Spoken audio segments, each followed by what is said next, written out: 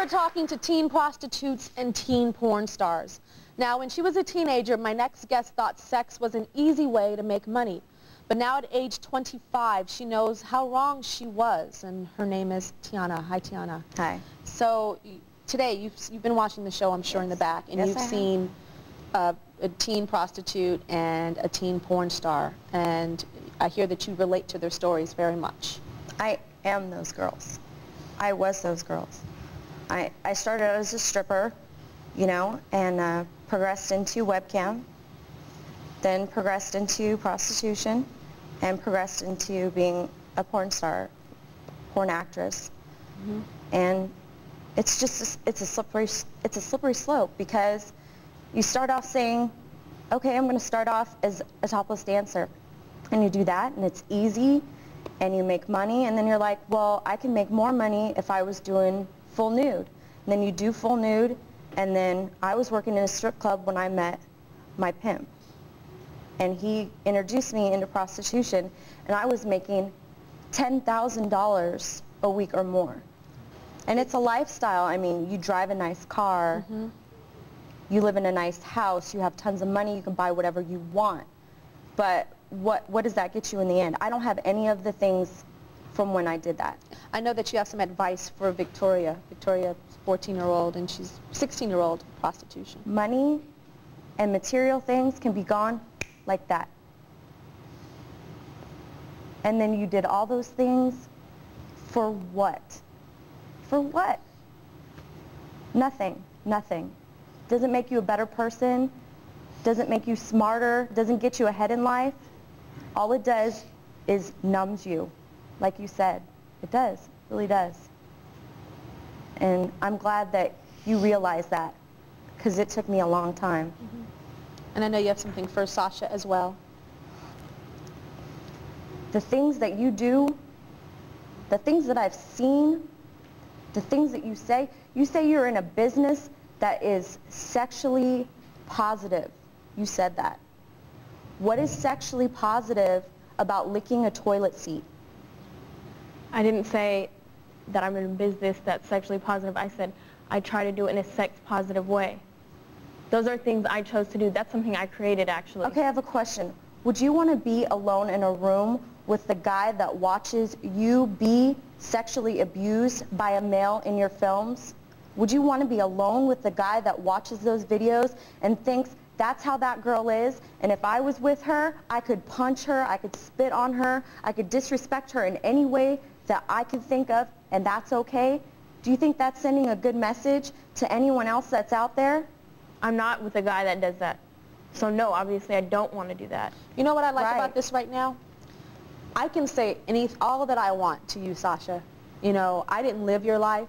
It is so easy for me with my past and my life to look at you and say, why are you doing this? And I can understand you rolling your eyes at me and saying, whatever. But Tiana has lived it, and when someone has lived it and they challenge you, it's just a whole nother world. And I even see how you're responding to her is a little bit different than you're responding to me.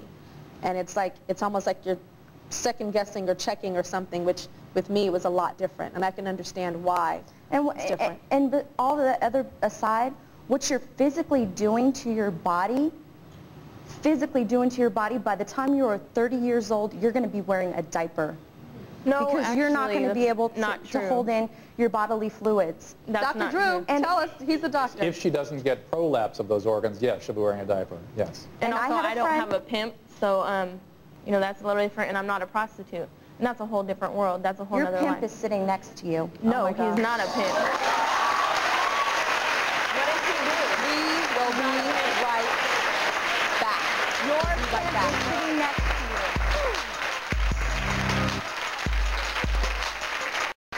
you. So, Mark, I know you're Sasha's agent for the pornography world, and at our heated, you know, before the break, it was very heated, and Tiana said that you were her pimp. What did that feel like to hear that? Well, we didn't have a chance to respond, but... you do now.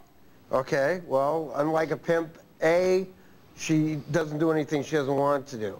You know, I've never gotten a girl into the business. Is it true that the things that she does makes you more money?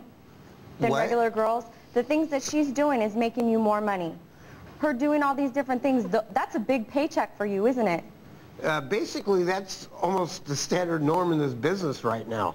I mean, it's not like she's doing anything I just super got out outrageous. last October. I made it through the whole way. I was 40 pounds overweight, and I still was not doing what she is doing right now. Still not doing what she was doing right now. Well, does your yeah, but I weight have mean, to do with it? she only does whatever she wants to. You can see the email she sent me when she first But you're started. still not answering my question. What? It is a big percentage to you, the things that she is doing, because she does everything. No, I'm not getting any money from her. You are lying. No, the companies pay us a fee when the girls are booked.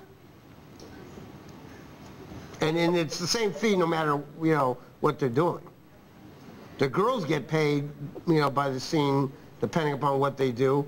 However, she doesn't have to do anything she doesn't want to do either. You don't pay a percentage to your agent in the porn world? Yes, you do. Okay.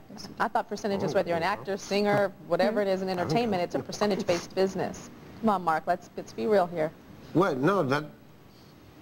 One thing, Dr. Drew, that you say is that, you know, in this type of world, people will rationalize. Right, the thinking is very distorted. Yeah, it's very distorted. And the fact is, you know, every heroin addict I know loves doing heroin, chooses to do heroin, not doing anything they wouldn't choose to do. Addicts and people who are doing destructive behaviors do it because that's what they want to do. It doesn't make it healthier. It doesn't make it okay. They're destroying themselves. And I unfortunately get to see these people on their knees when they're begging for help. And that's where this always goes. If it didn't, it could be a healthy behavior. Who knows? The fact is, it's destructive. If it were not destructive, we wouldn't all be shaking our head. Why would someone put themselves in this position? And Victoria wouldn't be crying the whole time.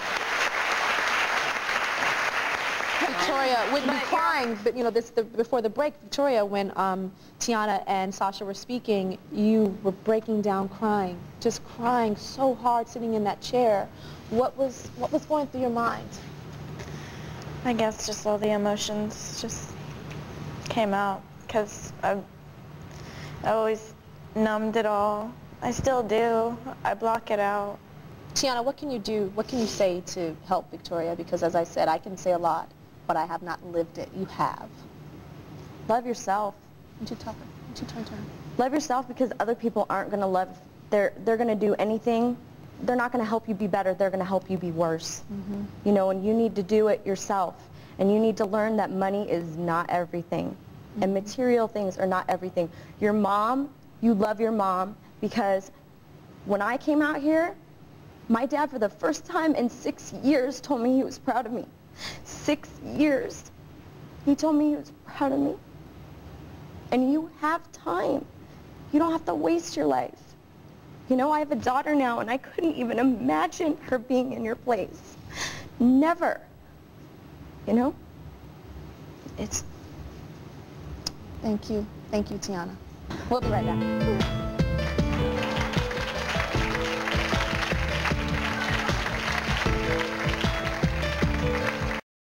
Dr. Drew, I want to thank you for your insight. You always bring something extra, and always educating all of us. You know, we think we know, and then you come and show up, and you just, you know, you put that extra in informing us. So thank you for that. And I just want to let everyone know that the lifestyle that we talked about today is not something that I condone at all.